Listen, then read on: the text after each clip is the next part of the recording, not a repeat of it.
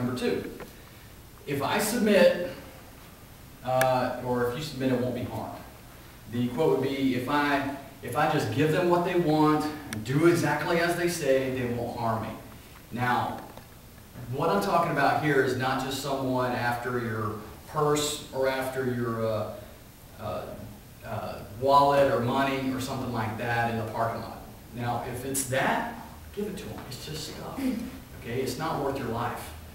That is a pain in the butt to get your driver's license and credit cards and all that stuff replaced, but it's better than getting physically harmed. That's not what this is talking about. What this is talking about is if, I'm just going to paint a scenario for you. Anybody, where do you go shopping for groceries? Publix, Walmart, Winn-Dixie, Target? All of them? Okay. Of those, and this isn't a slam on a particular type of shopping center, is there any time that you go to one of those particular shopping centers and you're in the parking lot and you feel less safe than maybe another one? Okay. Well, imagine you're at that particular shopping center. Your car, you're walking to your car, you just left the building and or the shopping center, you're walking to your car, pushing your stuff to your car, and right beside your car is a white van with no windows, panel body van. Big sliding glass, sliding glass. The big, hey, how you doing? The big sliding door. Well, that's beside your car, and you're like, wait a minute, okay, whatever, that's kind of like the van or whatever goes through your mind, and you just leave it at that. Okay, you're pushing your stuff through here, and you get to your car, and there's the van. Well, here's your door to open up, you know, and you're putting your stuff in your vehicle, and someone jumps out of that van door opens. Someone's standing there in the van. Maybe they got a mask on, maybe they don't. They're pointing a gun at you and saying, don't scream, don't say a word, I'll shoot. Just get in the vehicle. Get in the car right now. If you scream, I'll kill you. Now, that's stinking scary, isn't it? Okay? And most of the time, you'd be frozen. And you'd be like, what do I do? I don't want to go with this person, but they said they'll kill me if I scream, so I'm not going to scream. Or maybe if I get in the vehicle, they won't kill me. That's what this is talking about. He's telling you, he's giving you direct orders real quick, and telling you, pointing a gun, and the gun will look like it's this big, okay? He's telling you, don't scream. Why? He's telling you don't scream because if you scream, you'll attract attention from other people in the parking lot. He doesn't want attention. He wants to get in, get out. Kind of like that Silence of the Lambs movie that's super creepy. Okay, I don't like to watch that movie. I left it with a buddy, I remember, and I was like looking over my shoulder, walking my car. I mean, it creeped me out. Okay, that was a long time ago. And I saw it at the Dollar Theater. Okay, so I'm glad I did. It was a freaky movie. Anyway, so that is the situation. He doesn't want you to see anything. He doesn't want you to draw attention. What you want to do is the opposite. What you want to do, yell, scream, go berserk, and say gun, gun, scream gun. Don't scream help. Scream gun. Other people in the parking lot, they don't want to get shot either, okay? So they're going to go boom and look where that's going on. And then he's going to be freaked out. He has now, okay, just a little bit of time. He's going to jump out and try and grab you, which then you're going to put the on him, okay?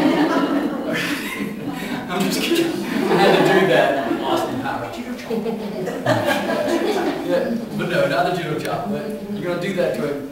But he has limited time now, so he's going to have to either make a decision. I gotta get out of here, I gotta leave the parking lot, or I'm going to grab you and leave. Okay, that's number one. Number two, he says, I'll kill you, I'll shoot you if you don't get in the van or the car. Now, if he wanted to kill you, he was going to kill you. Right there. Okay? He has other plans first, and then get rid of you and kill you. But in the parking lot, he doesn't want to shoot you. If he wanted your money, he would take your money by force, by a gun. If he's trying to get you in the van, there's a word for that. It's called abduction, kidnapping. Okay? The key here is this. All the FBI stats, all the crime stats say this. Less than 0.01% survive going to what they call the secondary crime scene. First crime scene is there in the parking lot. The second one, you're on either a milk carton or you're never seen of again, or all the other things you see on TV, but you're not found alive. The ones that are found alive, it's super rare. I say all this to say, that all the studies show, you must, and this is one of the most important things in the whole entire women's self-defense course, you must choose right now, today, that if that happens, you will stand your ground right then and there. You will not submit. If he points a gun at you, you will not go with him. Because if you get in that car, you're not going to be seen again. If you get in the car, he's going to take you to a secondary location that's private, do bad, horrible things, and then you're dead. This is what you need to think of. To get up all the gumption you can to fight right then and there is this. Who is going to miss me? Is it my children? Is it my parents? Is it my family? Is it my spouse? The horror and the heartbreakingness, the sorrow that they will experience, conjure up all that emotion and say, no, I'm worth it, I'm going to survive, I'm going to live, I am not allowed this SOB to do this, he has no right, he's not going to take my life, and he's not going to destroy my family. You have to conjure up that emotion. And if he gets out of that car with that gun, you're taking his eyeball. Okay? You're doing bad things to him. You're going to fight right there in that parking lot with all those witnesses. It's too late if you get in that vehicle. It's too late. You have to stand your ground right then and there. As the worst thing to think about. But we're here today to confront those fears and confront those ideas and the things we don't want to think about and beat them and win and know how. And you guys are going to have tools in your tool belt to be able to pull out in that situation, okay? If you're unarmed, if you don't have a gun, if you don't have anything in your hands, these right here will become your weapons. And you're going to learn how to deploy them very well, okay? So, are you guys going to submit? Are you going to stand your ground if that ever happens? I will stand my ground. I'm going to fight. Okay. Yes, good. Good. And moms. That's right.